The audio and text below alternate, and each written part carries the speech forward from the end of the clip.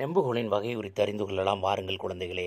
ஒரு பொருளின் மீது நாம் கொடுக்கும் விசையை அதிகரிக்க நெம்புகோல் பயன்படுத்தப்படுகிறது.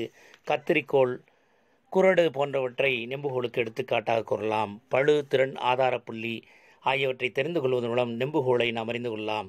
விசை எந்த பொருளின் மீது செலுத்தப்படுகிறதோ அப்பொருளே பளு எனப்படும்.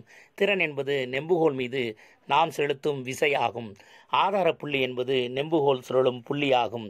ஆதாரப்புள்ளி, பளு, திறன் அமைந்திருக்கும் இடங்களை பொறுத்து நெம்புகோல்களை 3 வகையாக பிரிக்கலாம். முதல் வகை நெம்புகோல் குறித்து அறிந்து கொள்வோம் வாருங்கள்.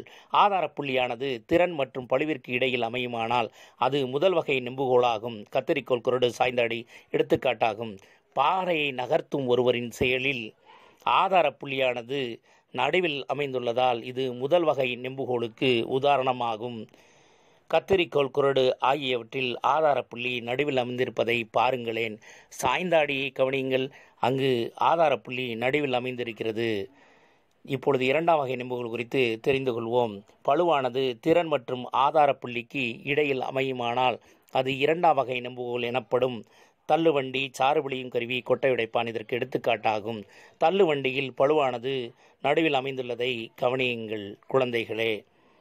சாறுபிழியும் கருவியில் பளுவானது நடுவில் அமைந்துள்ளதை கவனியுங்கள். மூன்றாம் வகை நெம்புகோல் குறித்து நாம் அறிந்து கொள்வோம் வாருங்கள்.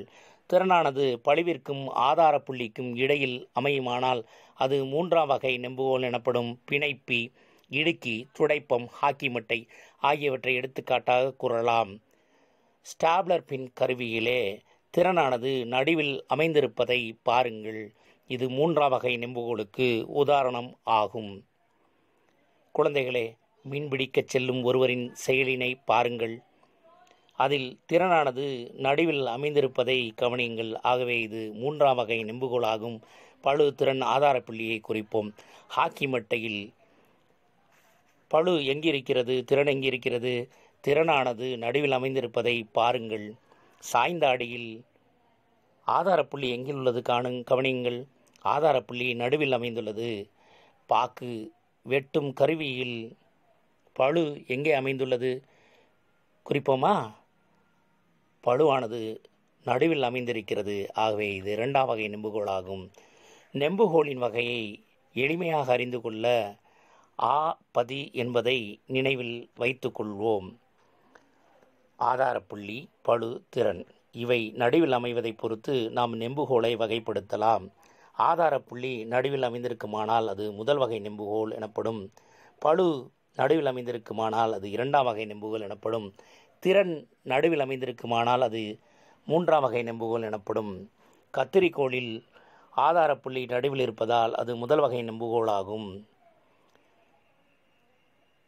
கொட்டை உடைப்பானில் பளு நடுவில் இருக்கிறது, இரண்டாம் வகை நெம்புகோல் ஆகும். துடைப்பத்தில் திறனானது நடுவில் இருக்கிறது. ஆகவே மூன்றாம் வகை நெம்புகோல் ஆகும்.